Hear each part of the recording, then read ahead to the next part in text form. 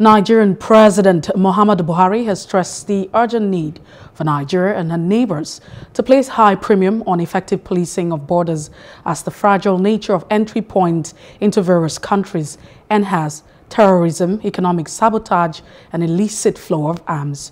The president spoke at the State House, Abuja, while playing host to Secretary General of World Customs Organization, who was in Nigeria for a global conference on fragile borders.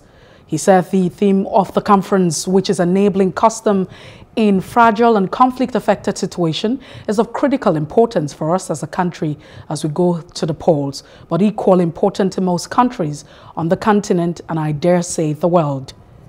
I have made it a careful cardinal commitment of mine to ensure each Nigerian is able to exercise their franchise by participating in a free and fair election in true practice of our relatively nascent democracy. It is our objective to ensure this takes place in a peaceful and conducive atmosphere, despite all the usual excitement and gamemanship that is known to occur during election campaign. The fragility of our borders has been a major Achilles heel in our fight against terrorism, economic sabotage, and illicit flow of small arms and light weapons.